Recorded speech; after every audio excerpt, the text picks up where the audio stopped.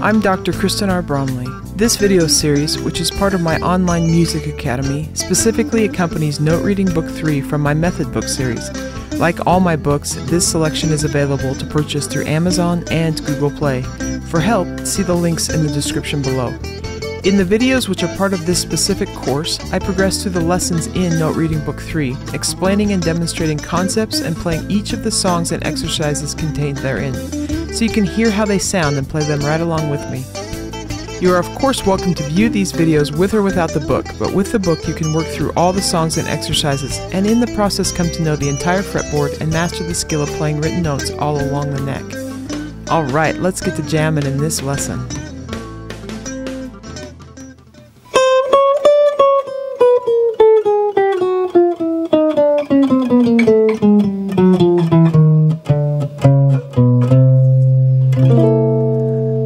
Hi, I'm Dr. Kristen Bromley. Welcome back. We are in lesson 24 that goes with Note Reading Book 3.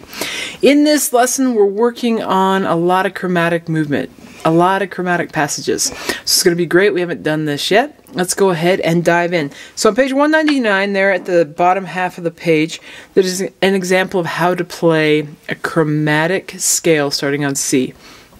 Now, before I even look at that specifically or explain it, just want to talk through the chromatic scale. So, we have an octave, and if I use the open E string on the bottom, I grab it at the octave, or that 12th fret where we have that E. The chromatic scale includes all the notes that we have between those two pitches, so that same note in the two different octaves.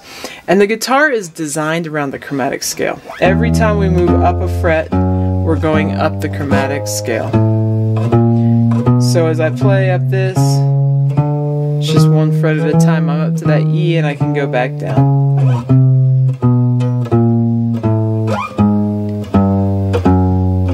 Now, it's not going to be very efficient most of the time to just play all the notes on one string.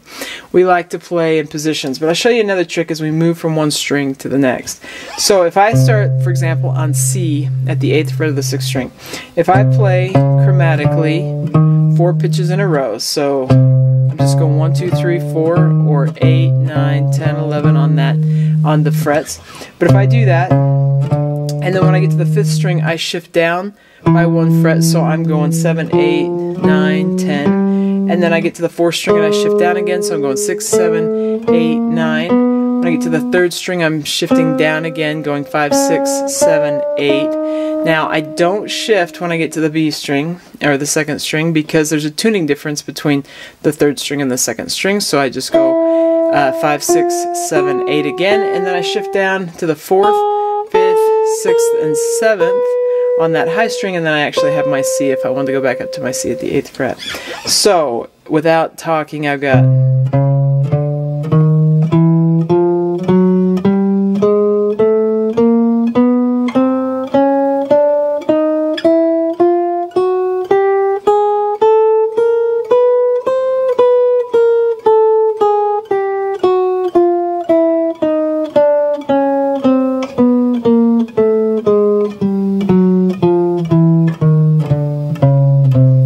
and of course coming down I did that in reverse.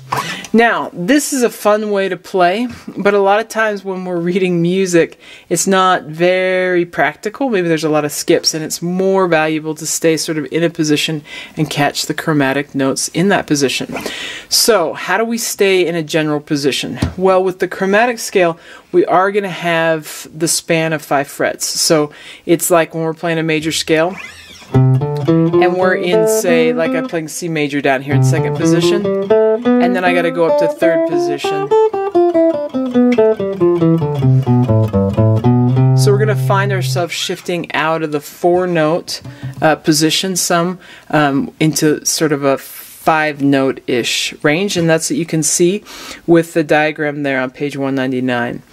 Basically, in the principle, all we have to do is, on this first string as we get started, we can just play 1, 2, 3, 4. But then we get to the next string and we go down by a fret. This time we need to add so that we play 5 frets on that string, then we jump down 1, play 5 frets again, jump down 1, And then here we have different options. If I just play 4 notes, then I can go straight up to the next position, but I need to play 5, shift down, and I could play 4 or 5 and come back down.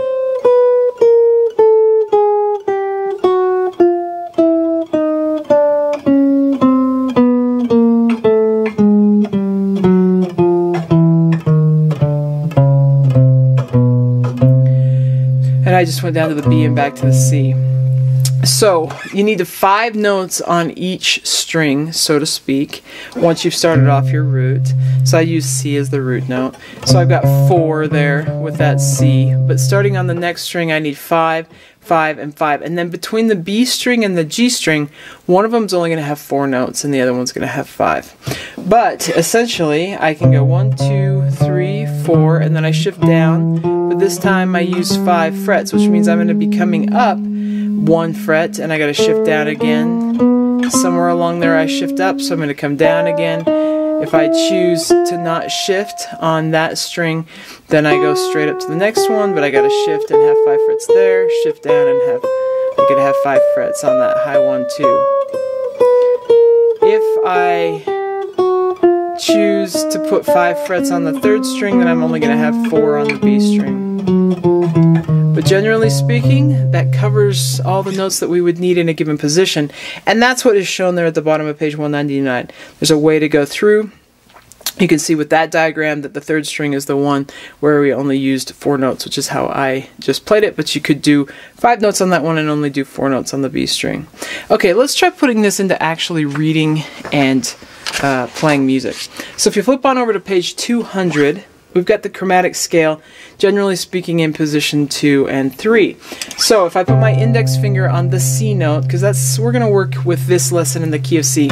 Occasionally in previous lessons we've run into melodies where there's chromatic pitches, and we can read chromatic notes in all the different keys that we've worked on.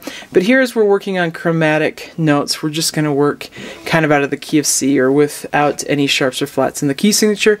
Having sharps and flats in the key signature can add a challenge. It's not so bad when there's only the occasional chromatic note. If music is really chromatic, then usually they forego the key signature altogether and you just read the accidentals against no sharps or flats in the key signature. And then to truly know what key we're in, you kind of have to deduce that from the melody and the chords that go with it. We're just going to work, though, here in this lesson in the key of C. So, with the chromatic scale in that 3rd/2nd position, I stick my index finger on the C at the 3rd fret, and I could play 1, 2, 3, 4. Then I'm going to go up, and I have to have 5 notes on that string, and I'm going to again go to the 2nd position, do 5 notes, or 4, doesn't matter really. And then I've got my, since I just did 5, I'm going to do 4 notes on that 2nd string, and then I'm going to go to 2nd, 3rd, however you want to play, and you kind of have the range that you run into there.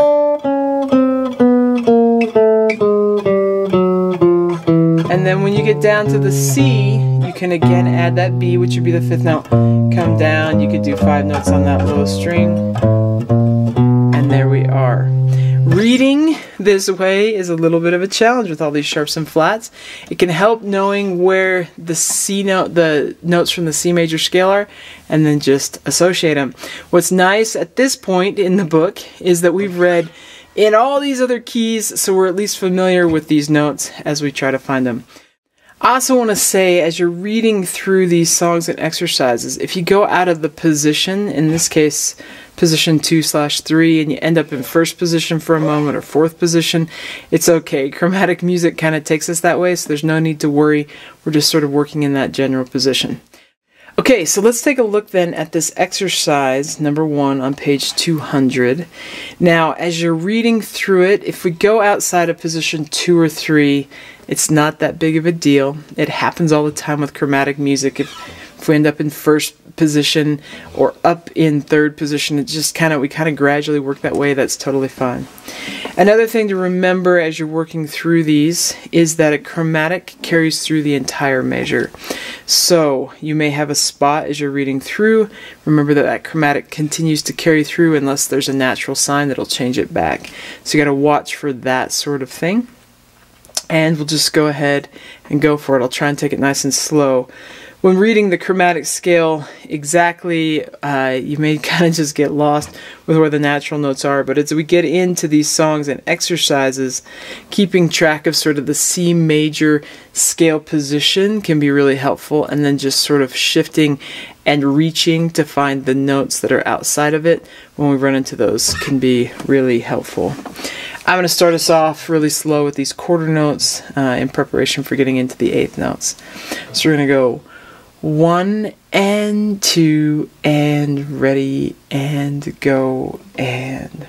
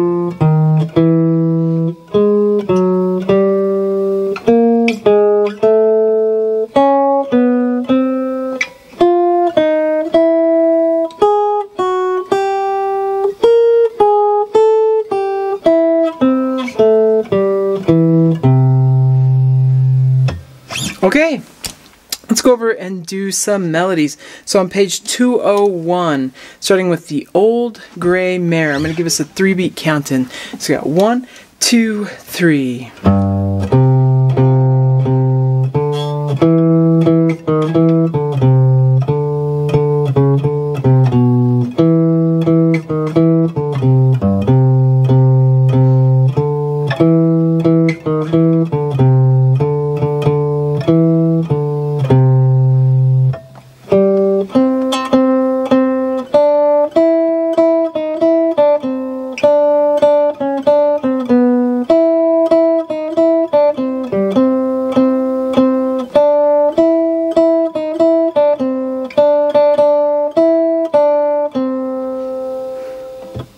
Okay, and we'll do Take Me Out to the Ball Game. We'll give us a 3-beat count in. 1, 2, 3.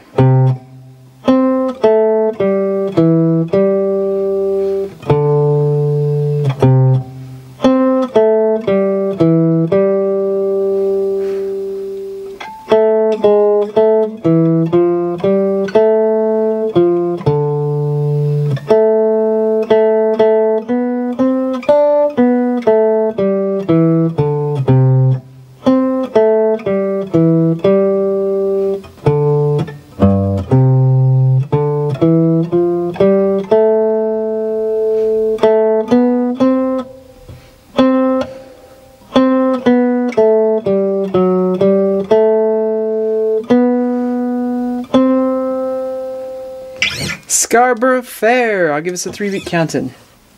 1, 2, 3.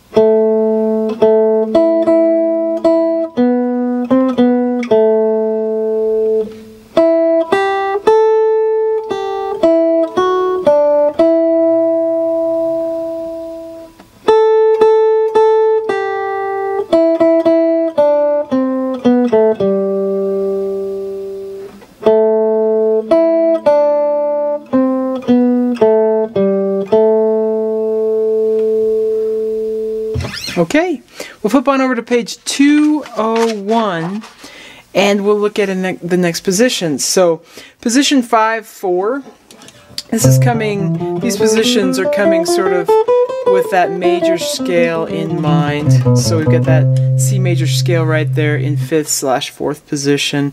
But again, as we're working on it and we're working with the chromatic movement, we may end up outside of that sum, and that's okay. Let's just go ahead and try number 5 here. So you're going to have 1 and 2 and ready and go and...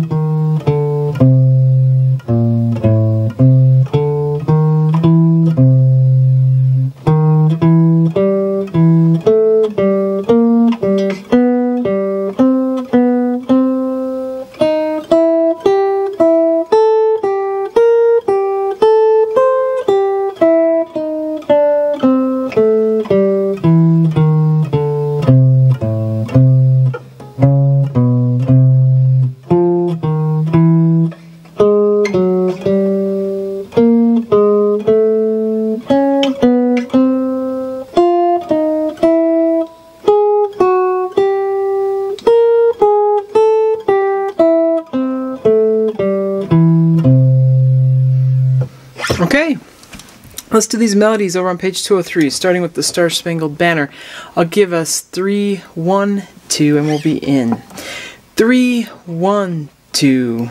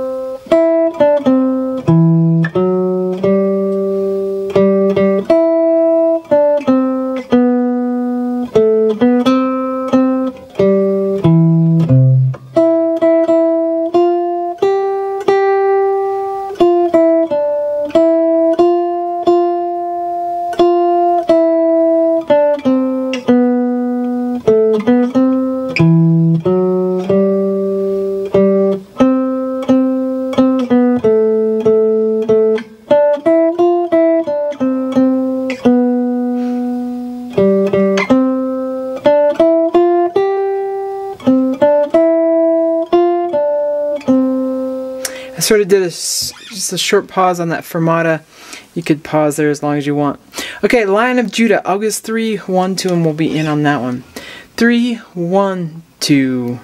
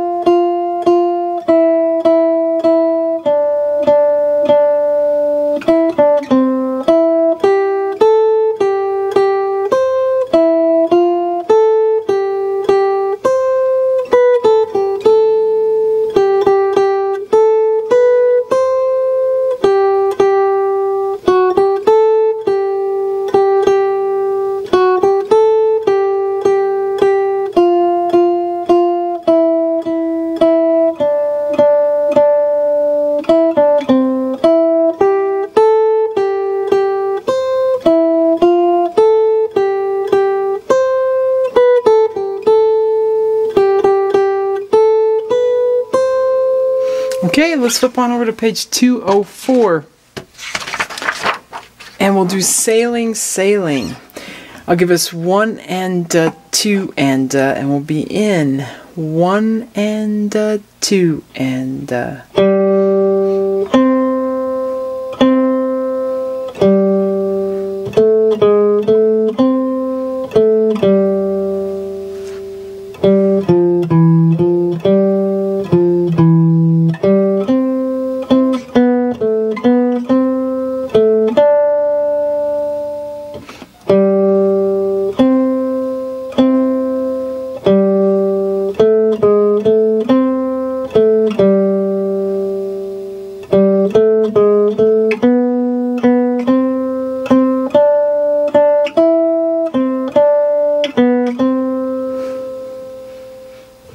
okay, and we'll look at the next position. So position 7 and 8.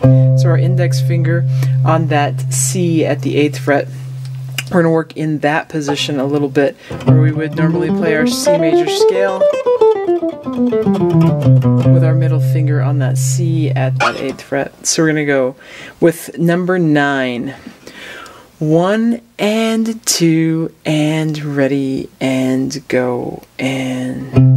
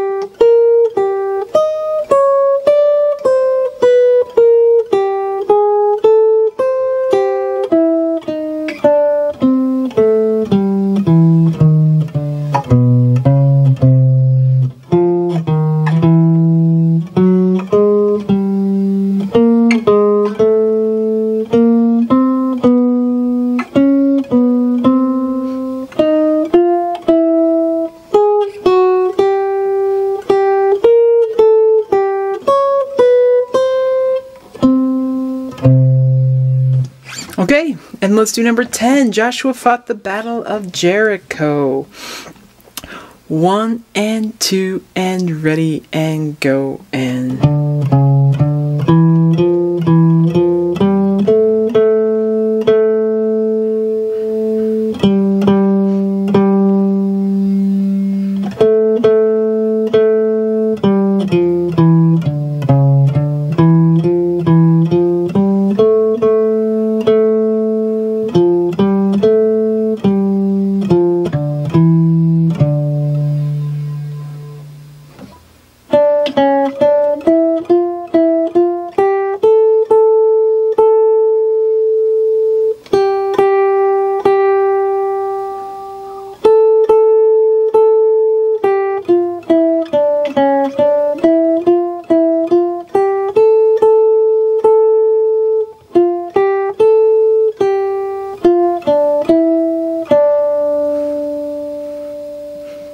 Okay, and we'll do number 11, Teasdale. I'll give us 3-beat count and we'll catch beat 4 in that pickup measure. 1, 2, 3.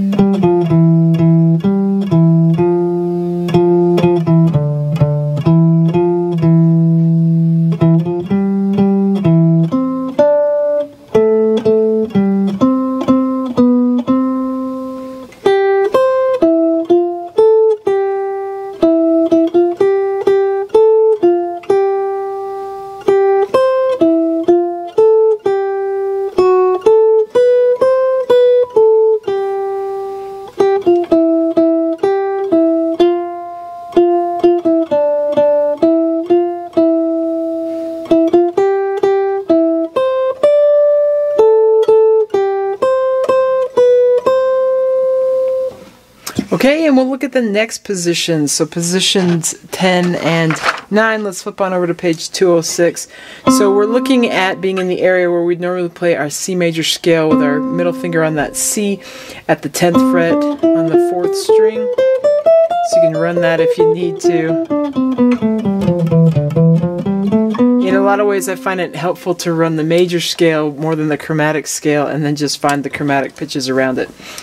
But let's go ahead and do number 12. So we're going to have 1 and 2 and ready and go and...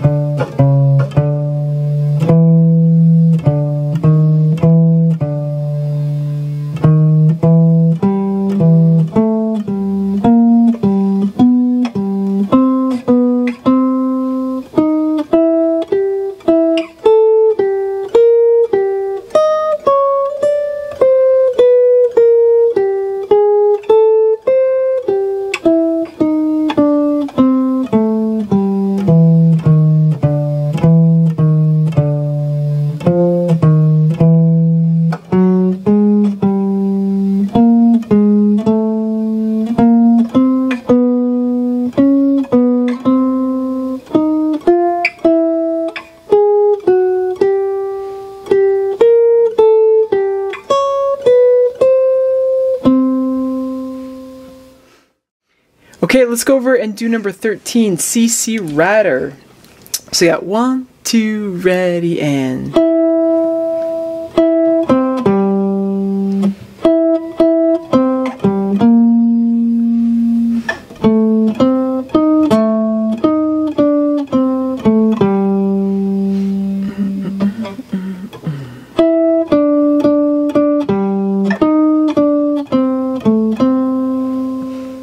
I want to, ready, and...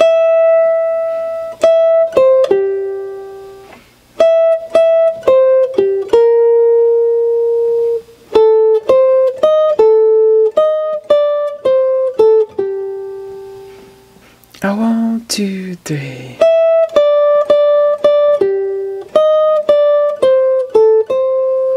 Three, 4. I 1, 2, 3, 4. Okay, then we'll do the next position. So position 12 and 13 with our pinky on the C note on the 5th string at the 15th fret. That's where we normally have our C scale. And as we play this one, we may shift up to position 13. You may even find yourself sometimes going down to position 11. So just go with it. That's what we always say. We'll start off with Gabriel here, number 14. So it's going to be 3, 1, 2 in the count off, and we'll be in 3, 1, 2.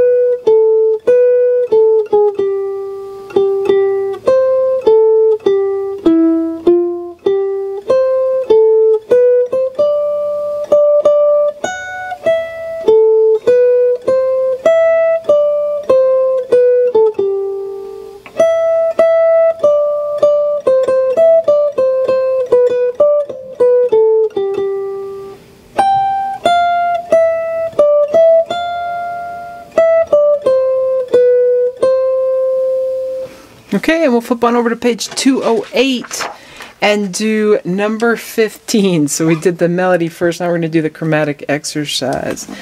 So go 1 and 2 and ready and go and...